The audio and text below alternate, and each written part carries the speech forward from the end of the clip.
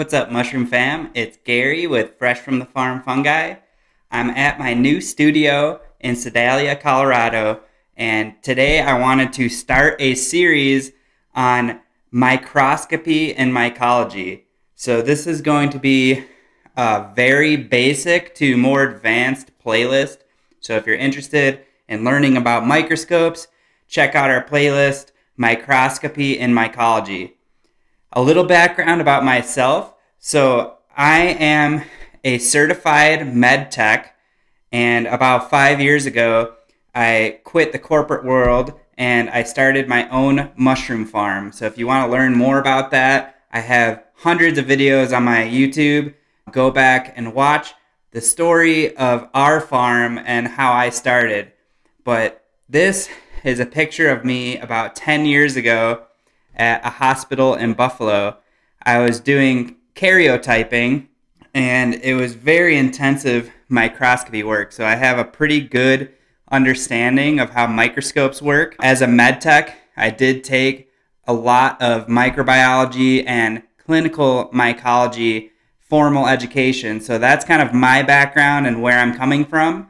If anyone has questions, feel free to comment in the comment section below, but I will move forward with today's topic, which is 2 types of microscopes for mycology. So if you look, I have one of these tan microscopes to my right, and to my left, I have a blue and white AmScope. So if you're interested, I did post the link to this AmScope in the description. I could put a link right up here at the top of the video. This is probably the most basic microscope that I would suggest using for mycology. It's an AmScope, so think of it as the Honda Civic of microscopes. It's very durable. It's going to do the job. It's not the fanciest microscope out there, but it's very affordable. And this stereoscope I borrowed from my friend Zach. I'm not really sure what the brand is on here, but it's a very heavy duty. It's a good quality microscope, and I'll just talk about the differences between these 2 microscopes today. In front of me, we have a compound light microscope. So this is the blue and white AmScope to my left. This is a compound light microscope as opposed to a stereo light microscope on my right. One thing that you can kind of think about when you're selecting what microscope you're going to be using is what is the sample and what is the target observation that you are going to be doing with that sample. So a compound microscope is more of a laser focused. It's going to be in a small field of view, very high resolution, as opposed to the stereo microscope, which you can think of that as like a spotlight as opposed to a laser. So it's going to give you a really wide range of view. It's not going to have as high of a resolution as a compound microscope, but there's applications for both in mycology.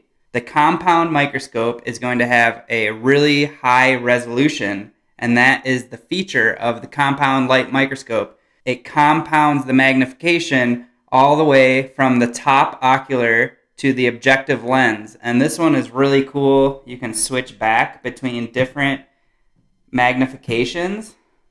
So you're going to get a more or less precise and wider or narrower range of view with the compound light microscope. So the stereoscope, on the other hand, it only has this one ocular lens, and then you can adjust the fine or coarse adjustments by using this arm that's connected to the microscope. So I think that this one does have different lenses that you can swap out for different magnifications, but in general, a stereo microscope is going to be basically calibrated for that whole range of view.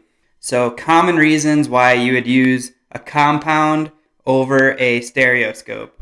So compound microscopes can observe features within a cell. So if you're looking for the nucleus, or if you're looking for clamp connections or other cell features, you can use a dye, and then you can use the light to reflect through that cell, and then you're going to be able to observe really fine details of different cells. It's really useful if you're trying to measure spores, if you're trying to identify unknown species using their spores.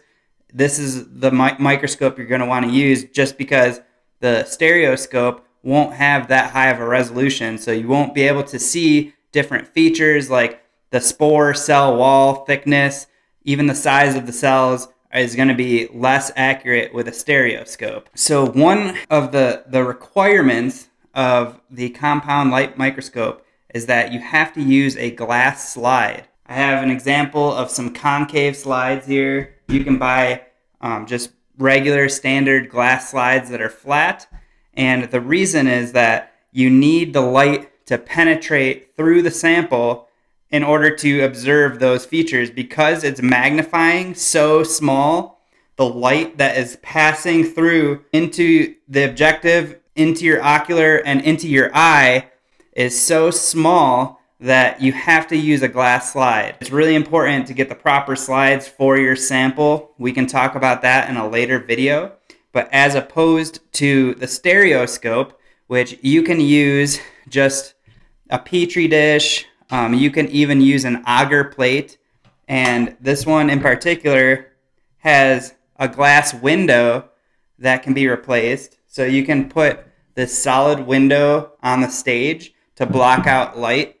It's a really nice feature with this microscope in particular that you can see through a clear petri dish like this. The stage is set up to perfectly hold one of these petri dishes, so that if you're using it to do some tissue work, or if you have living organisms in there, it's not going to jostle around. So that is kind of the difference in the stages and in the types of sample prep that you have to do. A stereoscope is much more diverse. You can just place a leaf or a mushroom or a mushroom gill directly on this glass surface, and you'll still be able to observe it, where the compound microscope has a hole in the stage, so you have to have a slide. So that's a really important distinction between these two microscopes. I hope that makes sense. I think I talked about kind of the differences between both of these scopes. I'll dive more into the compound microscope just because this one's a little bit more delicate and trickier to work with. The stereo microscope, it has its place in mycology, especially if you're doing field work or breeding, so don't write it off. Some of the newer ones today have really, really nice cameras, so you can get a really good resolution. It's not going to be as good as a compound, but it's going to be able to, get really nice pictures, and you'll be able to observe a lot of different features than maybe this older model here. Okay, guys, I hope you enjoyed that breakdown of two different microscopes in mycology. Give us a thumbs up if you enjoyed this video. Subscribe if you're looking forward to more mycology videos like these. Check out our playlist, Microscopy for Mycology. Until next time, much love.